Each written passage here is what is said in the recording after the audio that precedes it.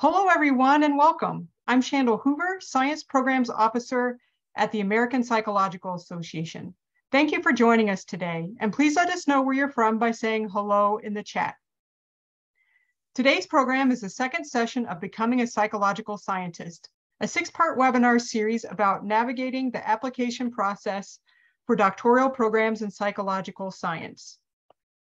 For each session, we'll post a short video about an important step in the application process, and then we'll host a panel discussion a few days later in which experts in the field and current graduate students will offer advice, share their experiences, and answer your questions.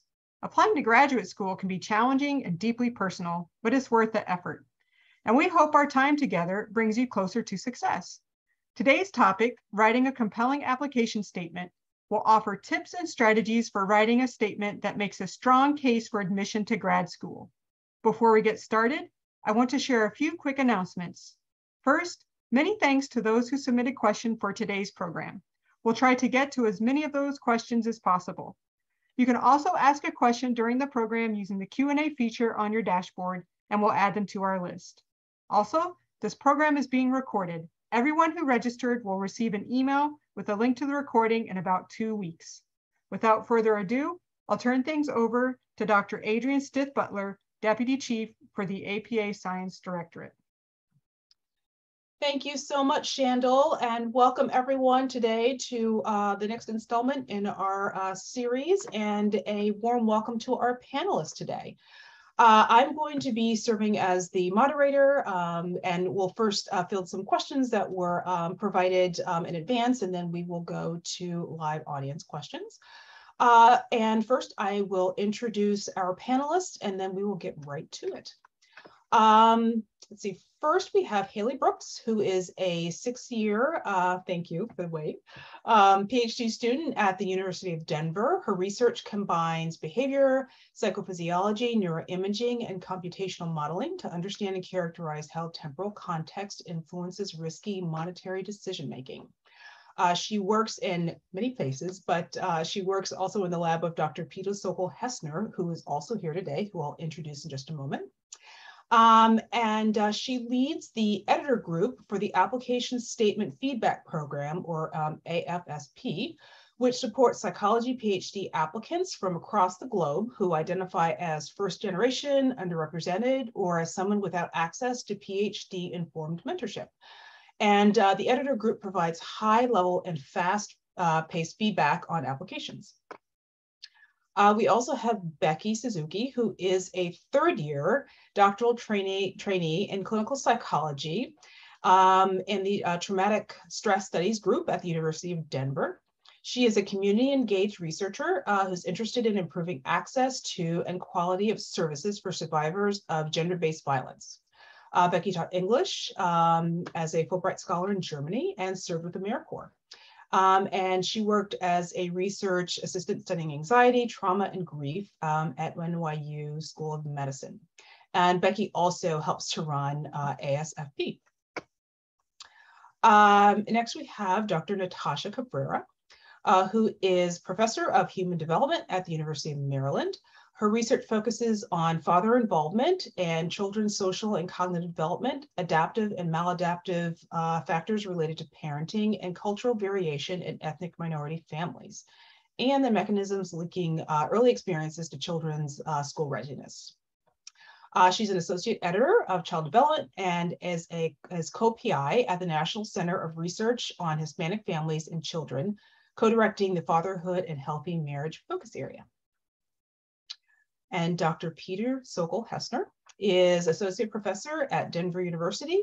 In his work, he integrates the perspectives and methods associated with different fields, including cognitive psychology, cognitive neuroscience, behavioral, and microeconomics to understand how we assess value, how we use value to guide behavior, and ways that emotion is integrated into those processes.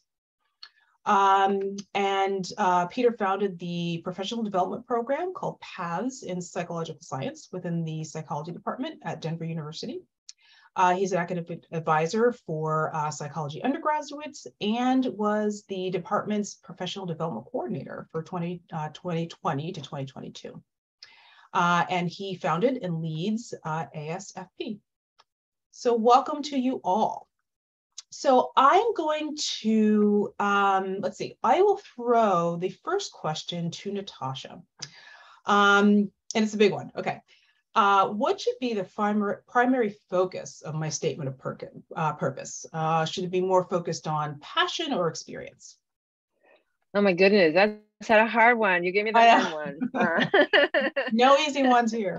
No, that's an interesting question. I think when I often talk about my work, I get really passionate about it. I think that can engage people.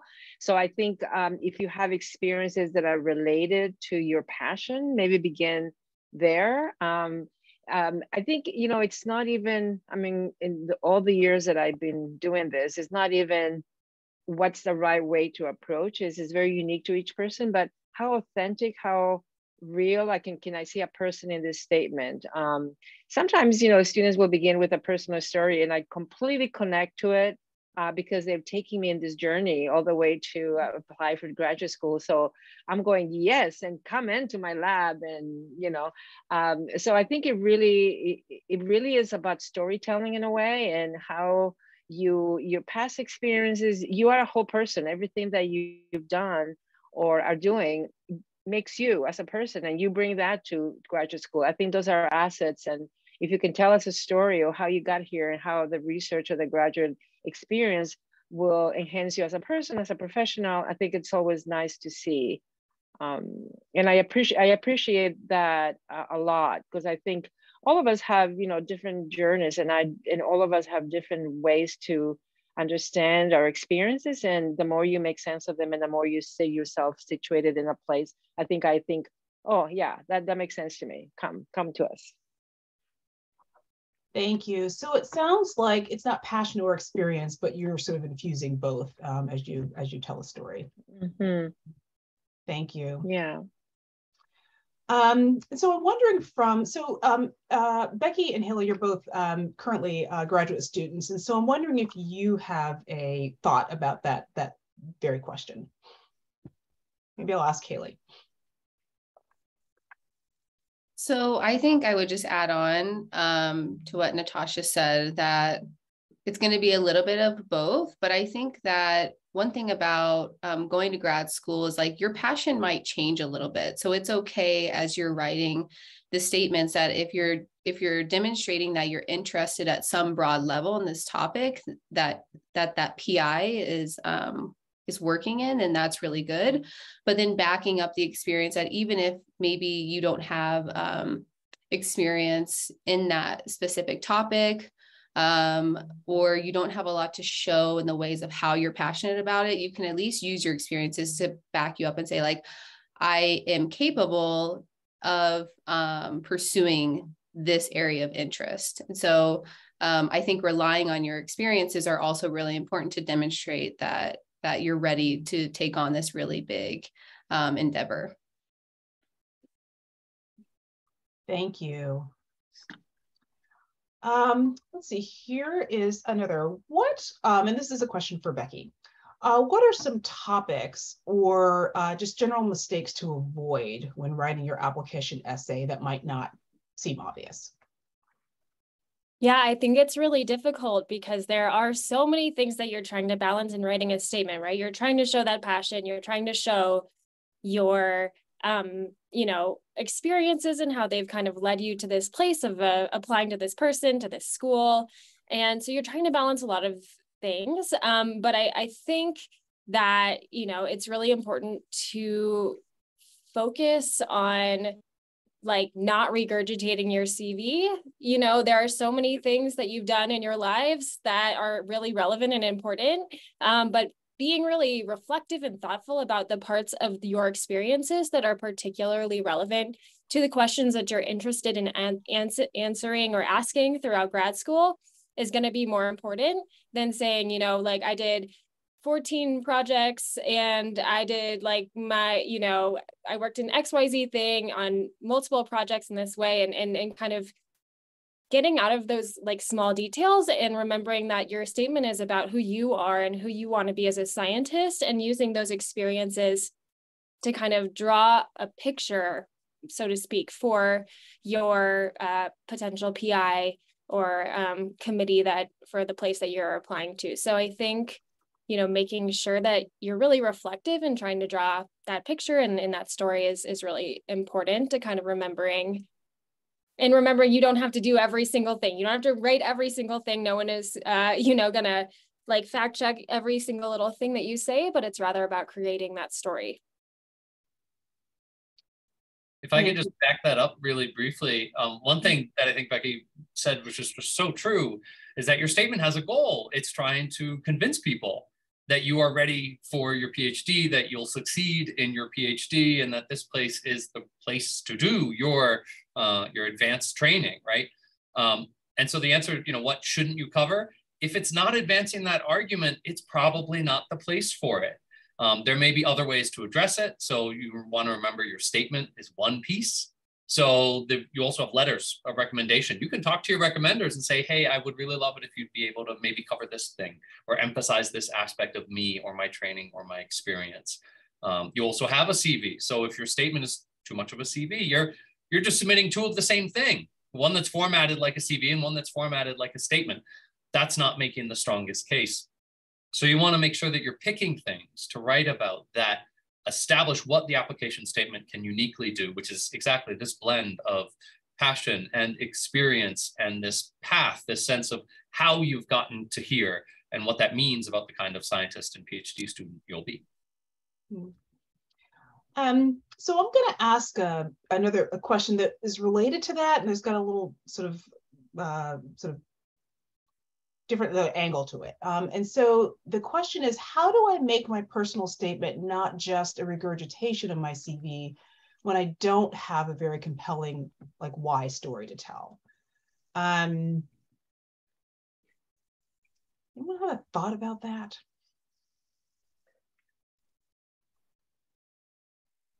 I mean, I kind of would push back on that and say, you probably do. You probably do actually have a why psych story. No, not everyone has to have you don't necessarily have to have a crystallized reason of why you want to do this, right? But you probably do. And so, kind of, I don't know, anyone feel free to jump in, but I would say something that kind of helps me is to think through why do I want to do this? What sparks my passion for this? And then what comes to mind? And then start there with that concrete thing and move from there for a why psych story, because there probably is something. Right. I agree. I'm going to agree with Becky. I think everybody has a compelling story. It's really how good a storyteller you are. Don't undermine your life. You got here, you are an interesting person, you like yourself, all those things. Make us feel that. I think we're people reading this dissertation, these papers, these statements are people just like anybody else. So if we get excited about someone's interesting path or curious, I myself appreciate curiosity. And sometimes students will say, I did this and I don't know why, it's completely unrelated. And I go, oh my God, that makes you so interesting. That's fascinating. Actually, any experience that you've had you can draw some lessons from it for everything. So telling the why, kind of like why this school, why me, why this program, like Becky was saying, allows you also a little bit of self-reflection. Those are probably good things to ask anyways. Can you envision yourself with this person, with this program for 5 years, and why would you want to do that? So yeah, that should be good questions to ask, no matter what. Thank you. And something that just popped up, there are a lot of questions about this, and then I'll move to another topic about sort of weaving a story when, especially in research programs, who want to see your skill set and sort of giving specific examples and sort of how to sort of craft the personal statement when you're trying to get those things in. So One of the things that I would recommend is thinking about what you're not able to tell with your CV. So you can list your experiences, but you can't really provide a whole lot of detail about those experiences. So you can't really provide in your CV what you learned. Maybe you wouldn't phrase it as like mistakes made, but how did you grow as a scientist and a person from those experiences? And how does that prepare you for this next step? So those are things that you can't mention in your CV, but the personal statement allows you to kind of personalize the things that you're listing and kind of tell a story. So maybe you'll do chronological order, or maybe you'll break it up into themes, and show the reader how you got there. Yeah, I think I'm going to stop there. Yeah, if I may, just one little thing. I feel like people often feel like they need to have a very linear story when they're writing these statements. Like they have a picture in their head that this should be this story that's full of amazing research experiences, all of which look like the research experience they hope to get as a PhD student. You're applying to be a PhD student. You are not one yet. It's okay that the experiences are not an ideal fit. That's almost expected. And a positive spin on that is a way to say, I've tried other things and I learned during that some of that wasn't for me, and I learned what was. That can be part of making a case for your maturity and the fact that you're making a very informed choice. When you say, I'm committed to this and I want to do this and I'm deeply excited about it, that comes from a place of knowledge.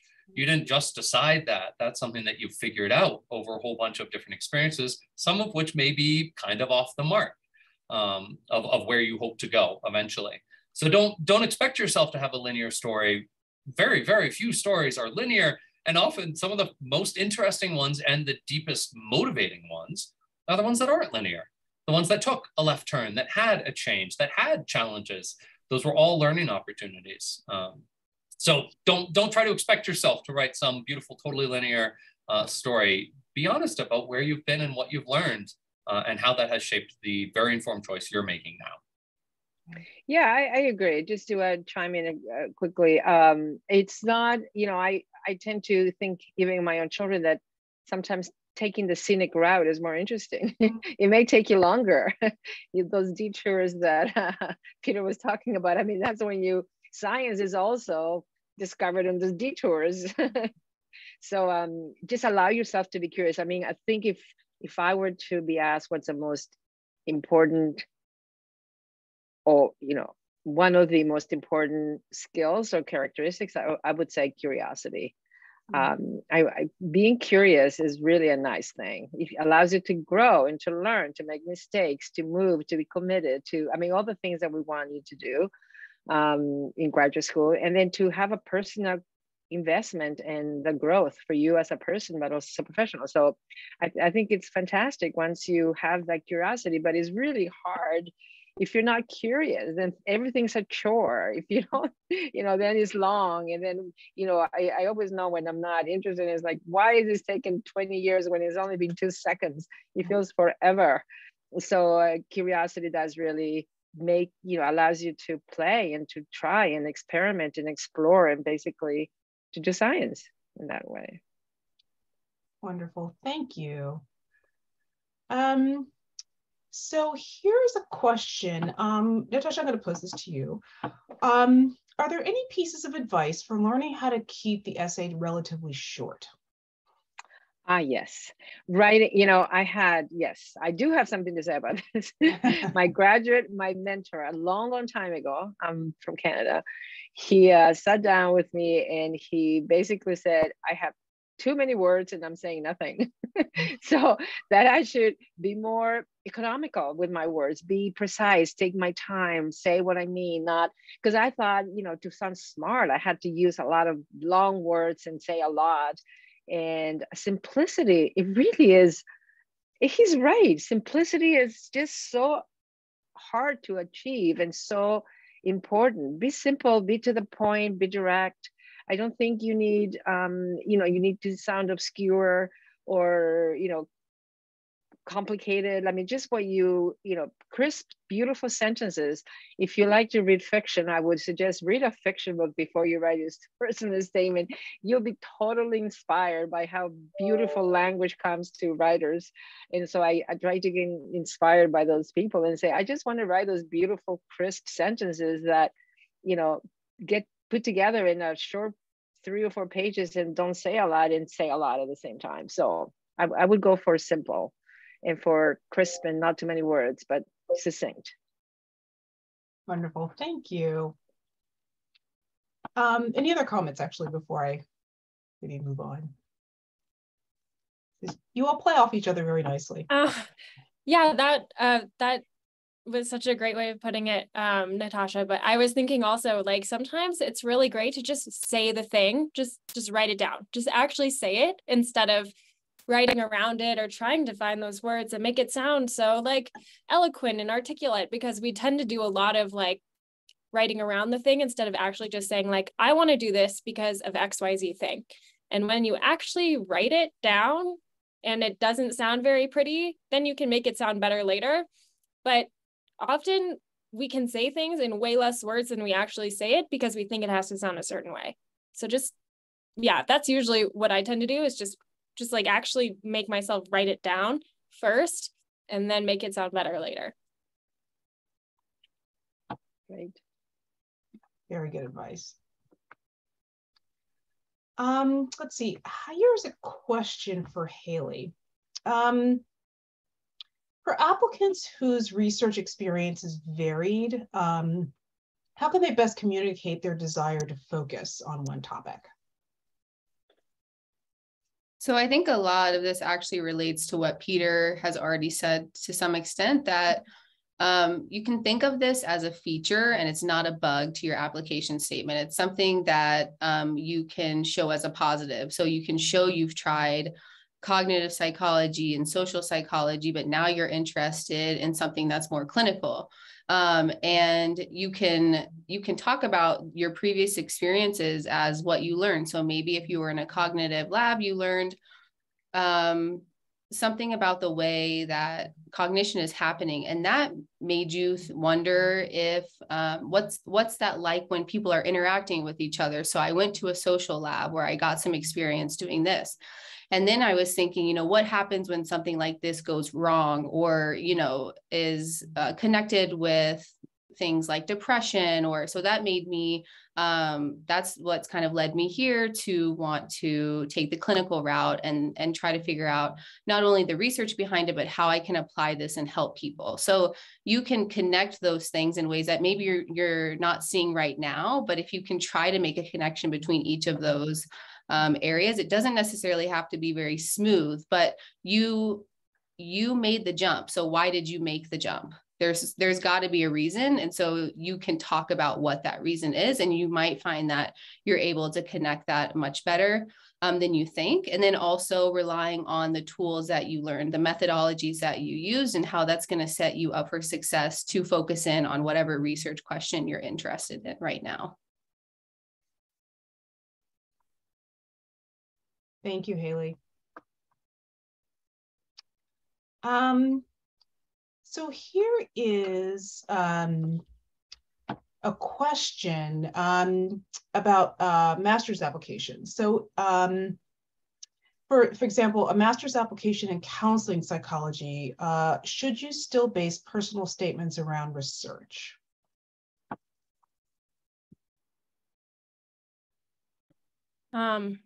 I guess I can answer as a clinical person. I mean, here's the thing, like, I don't know. Honestly, like, I think that, you know, it depends on the type of program. I think that the program will tell you what it wants, right? So there's so many clinical programs, clinical work programs out there, whether that's social work or counseling or, you know, this is, you know, doctoral student, being a PhD student or being a PhD in clinical psychology is going to be most of the time research focused. A master's in counseling, if that's going to get you a license, if that's going to be something, you know, where you're going to practice in the future, then it may be a totally different type of application. And, you know, we probably aren't necessarily like the best people to answer that question, but I think the best thing to do would be to like go to the website of the program and see what they say about themselves. Like, do they want researchers? Are you applying to one person? And then change your statement accordingly. That's good advice. I agree with that. I think some, you know, I know some counseling colleagues who are very much into research. And so they probably would want, you know, someone who has the experience or background or interest. But I also would just say research is a good thing, you know, no matter what, even if you don't want to become a researcher. I mean, those skills of learning, exploring, understanding, synthesizing information, knowing where to find it, how to vet information that's, you know, not, I don't know, credible from credible. You know, I think those are important skills, even if you're not a researcher and you're a clinician, for example. How would you, you know, learn information to pass it on to your students or to shape your practice? So I think, you know, having those research skills are really important for anyone. We lived in a world that, oh my goodness, I don't know about you guys, but I can't keep up with all this reading and all this. It's just so much every minute of the day. How do you vet what you should read and ignore? And so I think the more literate we are about, you know, research skills, I think the better for any job. And you'll probably also be more attractive as a counselor. I mean, imagine going to your doctor and saying, I don't know any research skills. You know, I went to graduate school or to medical school in 1901 and I haven't, you know, read any research. You go, oh. So you want to keep up with the research. So you want your skills so you can translate them into your science, into your clinical practice. Yeah, I'll note that this is also a version of this question applies to even just applying to clinical psychology programs themselves, let alone a master's in counseling, as I'm sure Becky would be able to speak to much better than me. But even among clinical psychology PhD programs, there's variability in the relative balance between clinical work and research. Yeah. And so this question is actually quite big. And ultimately, I think Natasha's right that you want to look at what these people are doing. What does the program tell you? So when they describe themselves, how do they describe themselves? And what are the people you're applying to work with and learn from? What do they seem to do? When, you know, at the very least, you could always ask. You could always ask, to what extent does this program balance research and clinical training? And the answer might be very informative and might help you understand, okay, here's how I can best situate myself to help them understand what I would be like in that setting. Great, thank you. Let's see. Here's a question I'm going to pose to Becky. At what level does personal experience become off-putting in an essay? When does it simply just sound overboard? Yeah, that's a big one. That's a really big question. And there's a lot of different answers to it. And it really, I think you'll hear lots of different answers to it as well. At ASFP, the way that we've kind of thought about this is sort of giving applicants the pros and cons of doing it, right? We, especially if you are someone coming from a minoritized background, we need your experiences and your lived experiences in the field, and they make the field a lot better. That being, whether that be racial minoritized experiences or mental health experiences, whatever that is, it's really, really important for us to have. And at the same time, it's also true that especially in clinical programs, often there are on the back end, like people that will not even entertain applicants that talk about their personal lived experiences, especially to like a large degree. And so I think that it's kind of a yes and, like, yes, it's important to talk about, especially if it feels like it's really relevant to the questions that you want to answer. Mm-hmm. So if you are interested in depression and anxiety, and you're someone who's dealt with depression and anxiety, that's interesting and helpful. And, you know, you don't want to sit and talk about that so much that it becomes like the point of your essay, right? The idea is to take your experiences and then also reflect on how they kind of tie to the larger picture that you're trying to, the larger thing that you're trying to say, right? I wrote about personal experiences in my essay because it was really important to me as, a researcher and, as in terms of the things that I was interested in. They started from a place of like my personal experiences, but instead of, spending a lot of time there, starting with that and then moving forward to kind of like tie that really into sort of your larger argument and really think through the pros and cons of talking about it, I think are really important, right? I think it's easy for me to be like, yeah, talk about it, or no, don't talk about it. But like, it's not that simple. And the reality is that like, there may be, everyone on this panel may have completely different ways of thinking about it. So I think that the end is of what I'm trying to say is that like, there are pros to it and there are cons to it. And you need to think through exactly what is it serving your purpose and your larger goals to talk at length about any personal experiences that, and how they're related to your larger goals. I don't know if that was super articulate, but that's kind of how I think about it. And Peter, I'm sure, or anyone, feel free to jump in with more. Yeah, that was really helpful. And actually there's a related question, super related, that maybe I'll pose to Natasha. It was a specific question about talking about overcoming a mental health struggle in the essay. So Rebecca, you definitely sort of spoke to some of that. I'm wondering if Natasha, there are other things that you would say about that.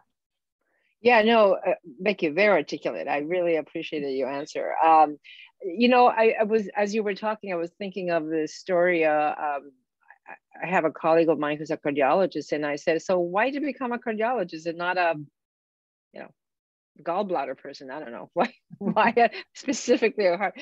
And so he told me the story. It was so interesting. It went back to when third grade with his teacher who had a heart attack, the teacher that he loved. And anyway, so I was thinking, this is so compelling. He made it a life out of the story, out of the personal experience.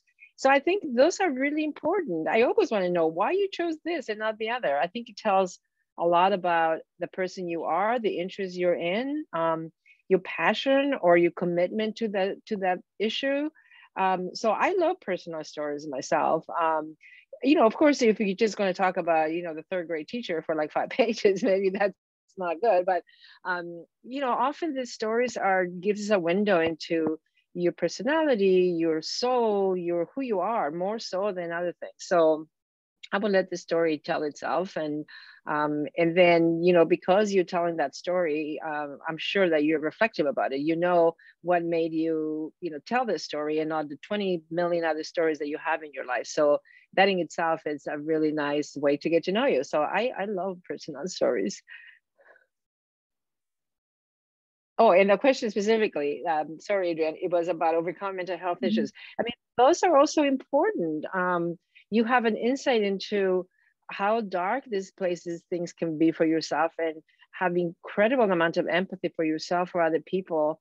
I think those are really in the struggles that we all have, and whether we can overcome them in whatever timeline. And I think those are, again, part of your story, and this is who you are and who you bring to the table. I think it's really important to make that part of who you are, but not of, we all have adversities. I try to think that the pathologists of everyday life, we all live with something.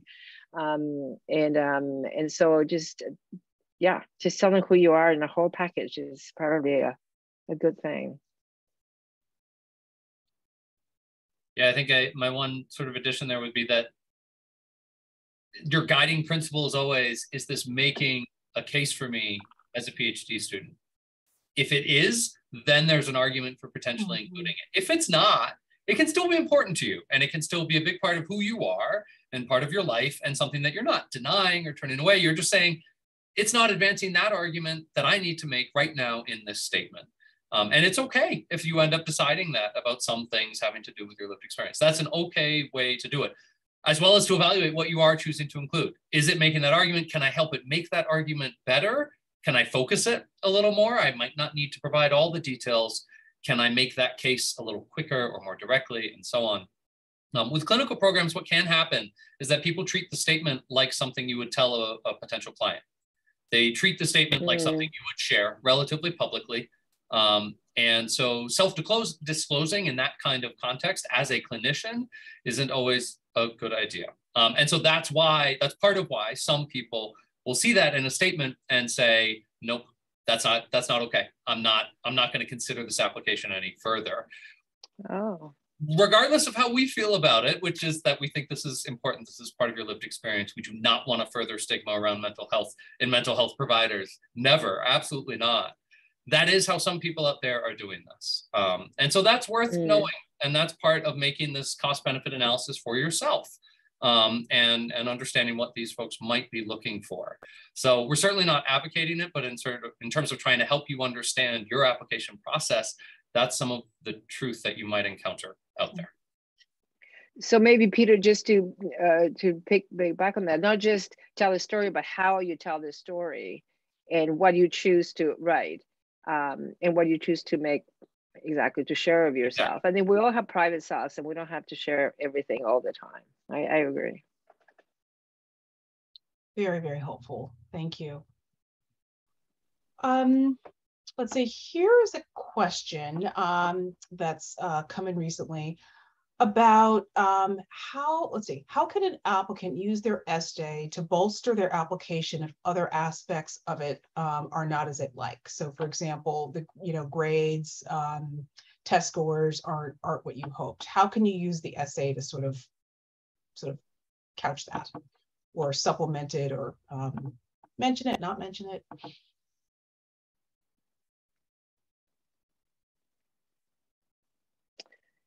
That's a good question. The elephant in the room. Do you just pretend that you didn't get the C and that nobody's going to see? Right. Or do you talk about that in the story of sort of how you come to the place you are? Right. I don't know. I was just talking about this with a student of mine, that how in general with students, we just don't like to get bad grades. We think that's a terrible indictment on our character and our knowledge. But back in the day, I don't know, Peter, how old you are, but I'm back in the day. My professor would say to me, how are you going to know that you don't know if you don't get a bad grade? I mean, how are you going to learn? Where is the learn? So kind of seeing the growth and the opportunity for, I mean, a lot of business people, also people who are business gurus, will tell you, you don't get anywhere unless you make a mistake. Your mistakes are where you learn. Mistakes are actually the ingredients for growth and learning. So I don't know. I think there's a way to appreciate one's experiences without jeopardizing our life, but making a count that I want to know how, not so much what mistakes you made, but how did you learn from them, and and whether that contributed to something unique or interesting about you and your approach to it. So growth is, I think, important and a good thing too. And admit that you kind of made a mistake. That's okay too. Thank you, Natasha. Any other thoughts on that? Yeah, this can be absolutely part of that growth story. Absolutely part of your saying, this was a moment where I realized, or I learned, or here's how I turned things around. And so in that respect, there can be absolutely nothing wrong with a bad grade, or any other kind of negative experience that you have, where you took a job or a position, or you joined a lab and ended up not going how you wanted to. Maybe that informed the things that you're looking for and why you're choosing the current lab you're choosing, right? Or the current PI program. And that's part of why you value it so much. So that can be turned into a strength. I know we're talking about the application statement. This is also the kind of thing that sometimes letters can help with. So you can ask letter writers to help you handle some of your weaknesses. And that's a little more indirect. And so it can sometimes be easier for a letter writer to do that than for you to do that. You want them to do it in close collaboration with you so that they say what you're hoping to communicate in some way.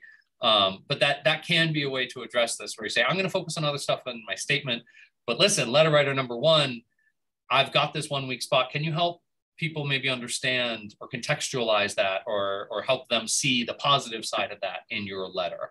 And that's a great place for some of those things. Yeah, I agree. If I could just quickly add here, also in addition to the bad stuff that you might need to explain or contextualize why that contributed, also understand omissions, you know, sense of omission. Like why, for example, in our department, we make a lot of, we put a lot of emphasis in research experience.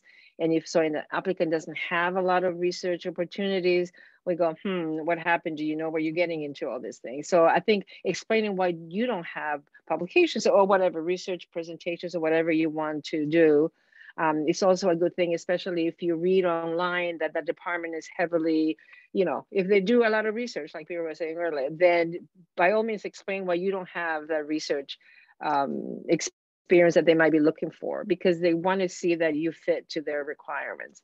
And often these stories, I mean, again, it's your story. You know, we had a young applicant a long time ago who applied, and she said she was, you know, she had to walk like, or take a bus, I don't know, for an hour to the next town so she can have, you know, be part of a lab and do her research experience. So it explains why her research was limited, but she did these other things to compensate it. So I thought, wow, she's so resilient. Give her 100 for resilient. So, you know, the lack of research experience was really not that important when I saw how resourceful she was. So that those are things important to make sure that your skills, even in the negative things, but also what you don't have, match or explain why you don't have what the university wants you to have. Thank you. Let's say here is another question. What are your tips for connecting my research to showcase that it aligns with the professor I want to work with? Like if they've got a specific research study going on. Let's see. Becky or Haley, do you want to see what you think about that? Sure, I have some ideas. Okay. So I think the first step would be to check out the person's website to see what they're working on in recent publications. I mean, you can look for things like topics that you might be able to connect with, or also some of the tools that they're using. So I think it's easy to really get bogged down with this idea of like your research interests have to line perfectly with the person that you're applying for. And oftentimes it's actually hard to get a sense of what they're actually doing, because if you think about like the publication process, it takes a long time. So when you look at their website and you're seeing these publications, this is data that they likely collected at least a year ago, maybe more depending on the type of research. So they might actually be doing different types of research. So when you're approaching the website and getting information from their publications or the way that they're describing their research, try to keep it at like a big picture level, because the specifics might not necessarily be what they're doing at the moment, and thinking about how you can connect your broad interests to what theirs are. And then it might be good to ask a couple of more specific questions. But you also don't want to be super, super specific where you're showing that like you don't really have a lot of flexibility in the things that you're interested in pursuing and the questions that you're able to ask, because ultimately you can have interest, but once you go into somebody else's lab, they're the one that's guiding the direction and you're kind of under their wing, at least for a little bit. And so I guess looking for big picture connections that you can make with them is plenty, and to try not to get stressed out or worried about really making like super, super specific things. And you can also say things like, I'm interested in using this methodology that you know that the lab uses to explore what those questions are. Yeah, and I think one thing I would add to that, Haley said it super well, but is also like, you don't have to, like, I think we had said this a few times, like you don't have to be that, you're not supposed to be a mirror image of your PI, right? Like, I don't know if any PI really wants you to just like come and do exactly the same thing. They want you to be able to extend their work and like bring new things to the table, right? So like, you know, you don't want to be like, I'm interested in exactly what you're doing right now, because that everyone's research interests change, and likely yours will too.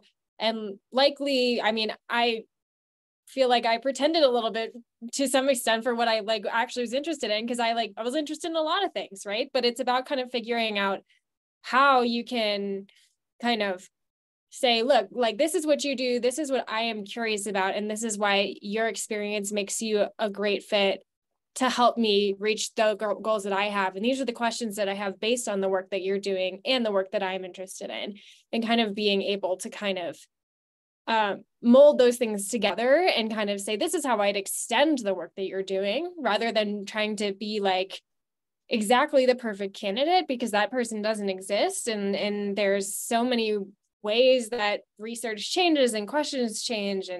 And so remembering that you don't have to fit all of those boxes, I think is really helpful, to kind of not feeling like there's nothing I could do to be the perfect candidate, because that's like Peter said earlier, like, not supposed to be the PhD student yet. You're applying to be it.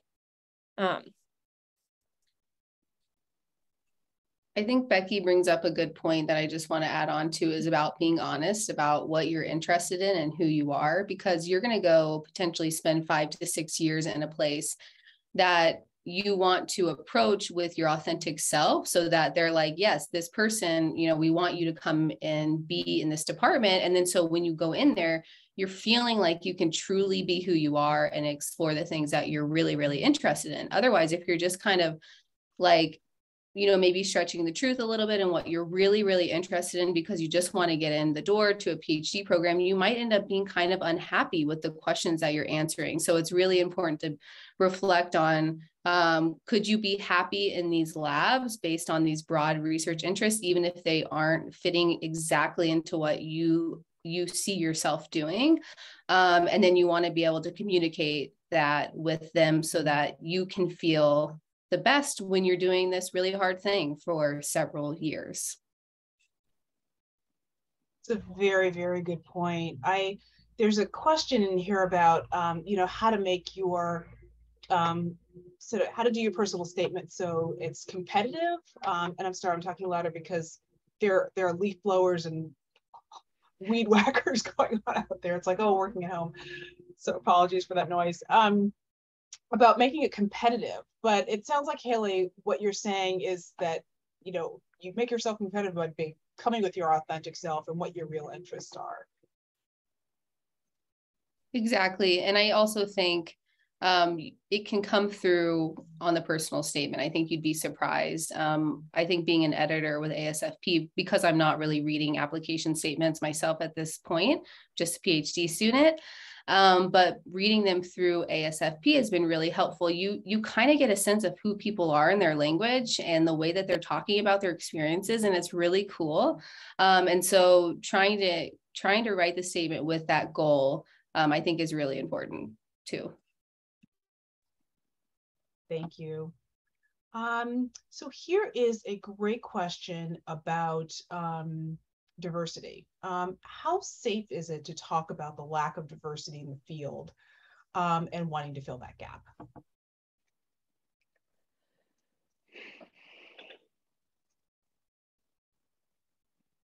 My first thought on this question is, like, if that person doesn't recognize that that's a problem, then, like, you probably don't want to work with them. Mm-hmm. So that being said, I wouldn't spend like your entire very short statement like being like everything is wrong with everything, like this is just terrible, right? You want to show like this is actively what I'm bringing. We need more of this in this field, because we know that there's it's not just an opinion, right? There's so much evidence that like psychological science needs to grow and diversify, and it has been built on a foundation of, whether it's research or, whatever it is, like of, white Western people, right? So I don't know, personally, like, I think it's really important. I think that the way that you talk about it can also vary depending on how important it is to the picture you're trying to create, right? So like, I wouldn't necessarily spend a lot of time being like, it's really important for this field to diversify, but rather be like, look, these are my experiences. These experiences might be different than people that have been in this field before. And these are the questions I'm interested in asking, and this is why it's important for me to be here and to contribute to this discourse also. And that kind of shows it rather than like you saying it in that way.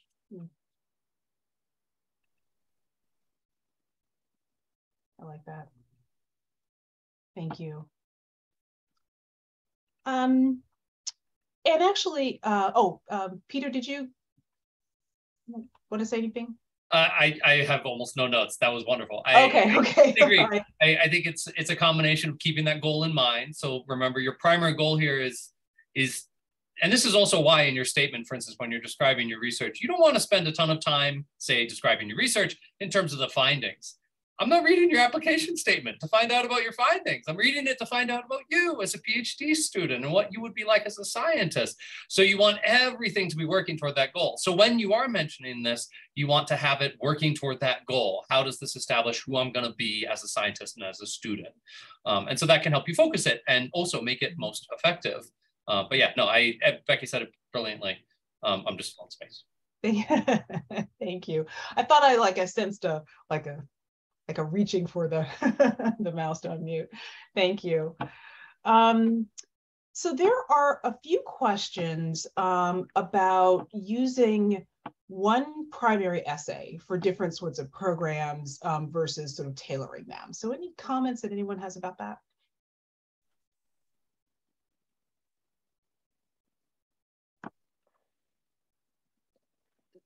You said tailoring the essay to tailoring your essay to different ones, and how many personal statements should you have if you're applying to multiple. So it seems like some are about maybe multiple schools within a certain sort of subdiscipline, or if you're maybe a counseling or a clinical, sort of how you sort of deal with the essays, and sort of whether there should be a primary one or they should be tailored.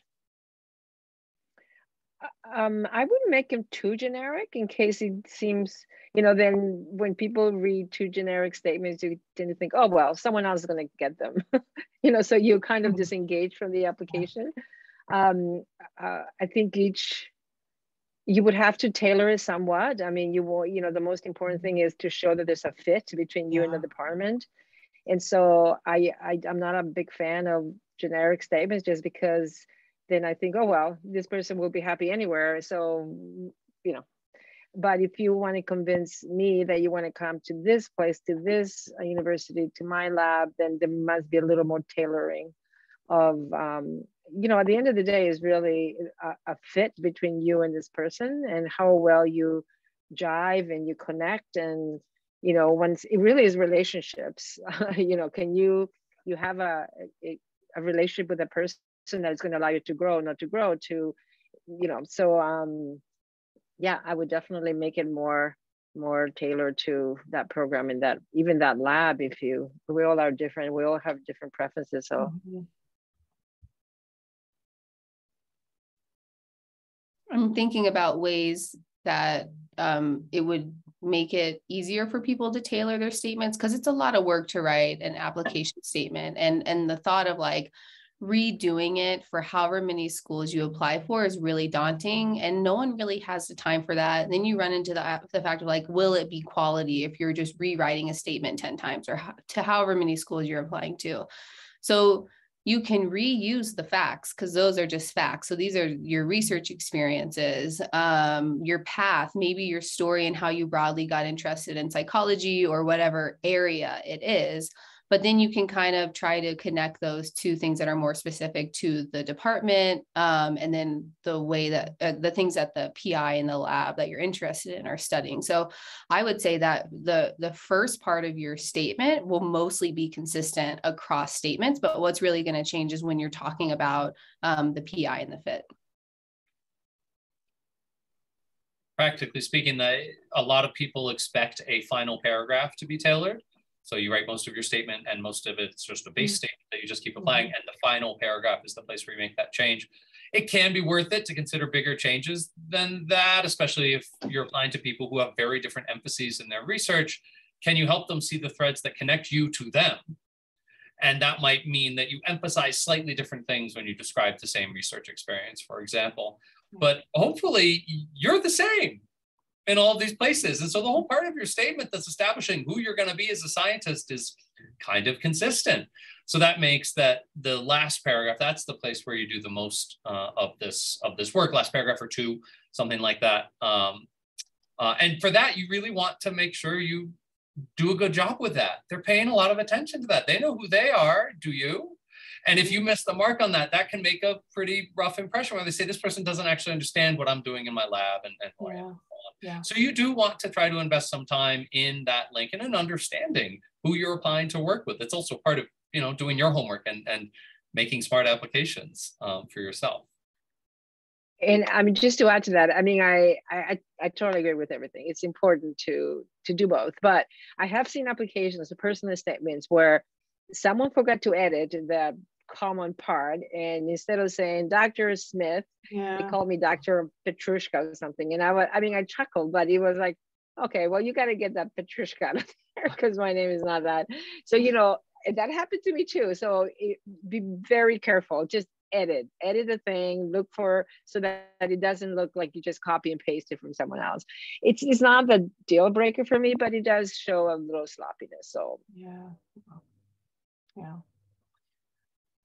Cool, wonderful. And maybe I'll just sneak one more in here before we end today. And it's a question that came in about sort of how to talk about sort of research and research topic, which I think you answered, but it came from someone who identified as an international student. And so it made me wonder if you had any sort of thoughts about considerations for international students.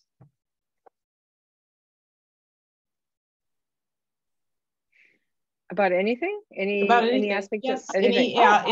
Anyone who's sort of international applying that they should sort of be thinking about, or other than sort of all the wonderful things that we've talked about today. I love international students. I think it's so great to have people from other countries and other cultures. And so, you know, yeah, tell us who you are and why you want to come here. The same things. I mean, but I welcome diversity a lot because that's how I grow my tree. I think if we don't have diversity, you just don't grow, don't go much. It's much slower. So having a different lens to see the same things that I see, I think it's such a privilege. So totally, it's an asset. So please apply. Yeah, absolutely. I think international applicants are fantastic.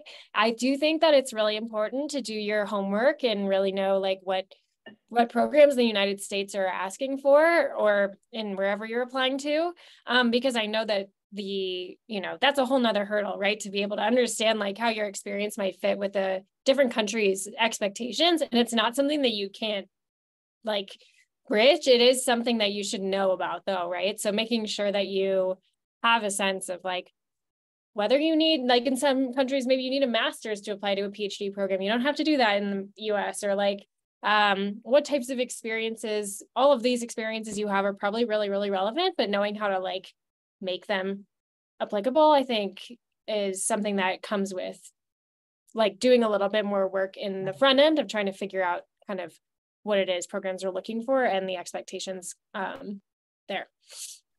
Right. Thank you. I can't believe an hour is gone, but it is. I want to thank you all so much for participating today and for all your great insights and guidance for the listeners. It's been wonderful. I've enjoyed it. So I am going to turn this back over to Shandal to close us out. Thanks so much for joining us today. We hope you enjoyed hearing from our panelists. We'll be sending you a 1-minute survey after this broadcast. We value your feedback, so let us know how we're doing. Feel free to share topics you'd like for us to cover in the future. You can email us at sscience@apa.org with your recommendations. Much thanks to Peter, Becky, Haley, and Natasha for sharing their insights and expertise. We hope that you'll join us for other sessions in the series. Stay tuned for further information in the coming days. We encourage you to consider subscribing to Science Spotlight, your source for the most relevant news and information for psychological scientists by psychological scientists. And we'll post information about upcoming sessions in the series in Science Spotlight. So please subscribe today. Thanks again, and we look forward to the rest of the series. Have a great day.